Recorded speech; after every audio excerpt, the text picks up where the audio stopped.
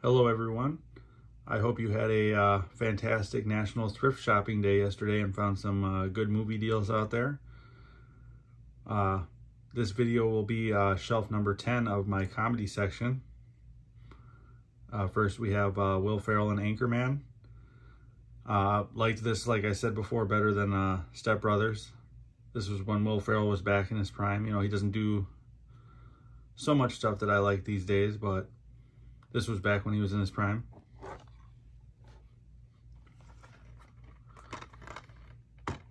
Then we have Anchorman 2, The Legend Continues. Great movie as well. I actually enjoyed this one more than the first one. It wasn't as offensive as the first one, I guess you can say, or as hard of an R in my opinion. But it's, I thought it was funnier and had better moments. Definitely a lot of cameos, which I liked. I loved the battle scene between all the news crews.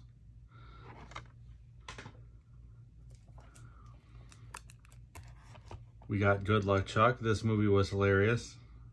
It was like, you know, Dane Cook, he can either hit it out of the ballpark or he'll strike out swinging, but this is definitely one of his better movies, I thought.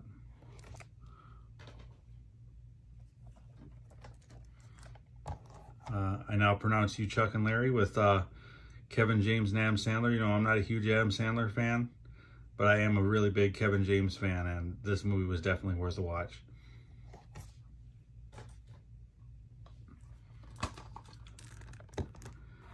Harold and Kumar Go to White Castle. This movie is hysterical. I absolutely love this movie.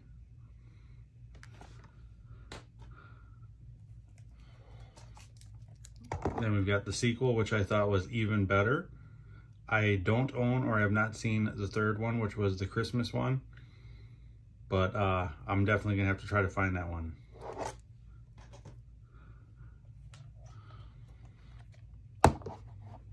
Then we have Mr. Woodcock. I don't really remember much about this movie. I do remember that I believe Billy Bob Thornton was dating Sean William Scott's mom, who was played by Susan Sarandon. And I guess he was like the gym teacher who picked on him in high school.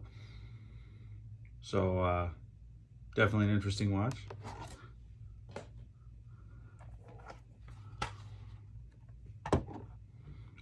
Intolerable Cruelty. I loved this movie as well. These two worked really well together, and you know, the facial comedy from George Clooney is hard to deny in this movie.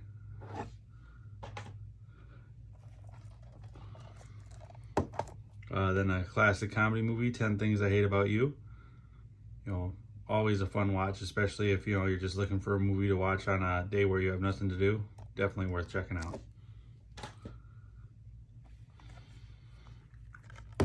Then we've got She's Out of My League. This movie's hysterical as well. I actually saw this in the theater and wasn't planning on seeing it in the theater.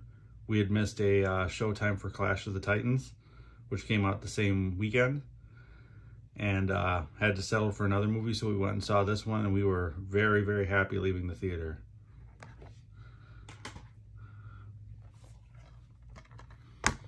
And then, of course, we got one of my, this is probably my second favorite behind the other guys of Will Ferrell's movies, Talladega Nights. I mean, shake and bake. What else can you say? Wish they would have made a sequel to this one.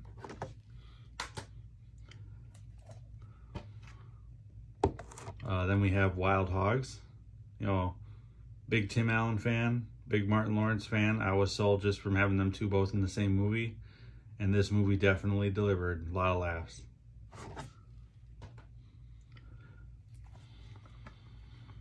And then we've got one of my probably top 5 comedy movies right here, Tropic Thunder. You know, between Robert Downey Jr. and Tom Cruise. You know, Matthew McConaughey and Ben Stiller in this movie. What's not to like about this movie? People quote this movie so much. This would have deserved a great sequel as well.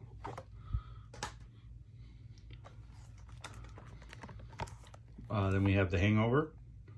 You know, I wasn't as, you know, I guess you can say excited or whatever watching this movie. You know, there was a lot of hype watching this movie, and I thought it was okay. I just didn't think it was as big as everyone else made it out to be.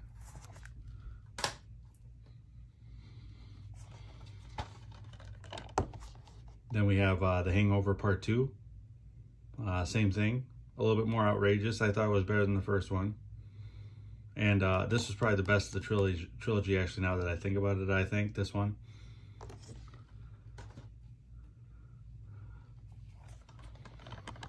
Then we have The Hangover Part 3. You know, out of the three of them, this was probably the weakest one, but it was still worth a watch.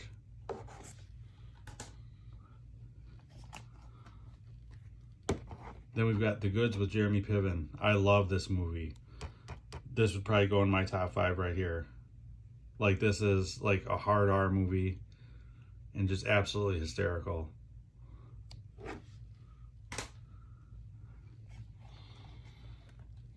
Then we've got Drill Bit Taylor with Owen Wilson.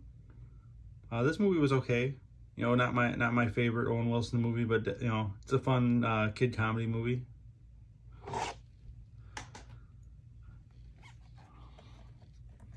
And then we've got one that I really wasn't expecting much out of. It was kind of a blind buy back when I first started collecting like hardcore.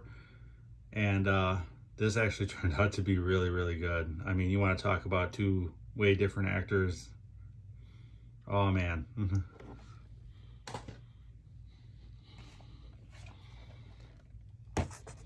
Then we've got Thank You for Smoking. Definitely a different type of comedy movie. A lot of actors in this movie, but definitely worth checking out if you haven't seen it before.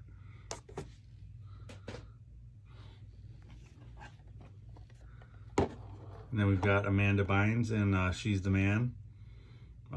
Another fun watch, you know, more of a family kind of overcoming comedy type of thing, but boy, they pulled it off.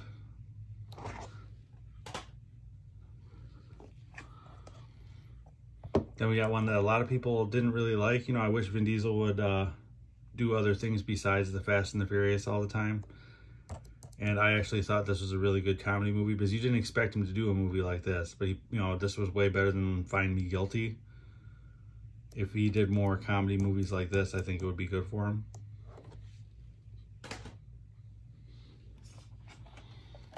Then we got another classic comedy movie here, Father of the Bride. What can I say? It's a classic for a reason.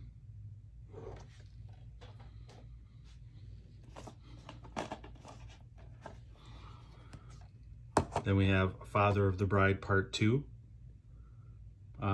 Again, classic for a reason. Amazing movie. I could watch this all day.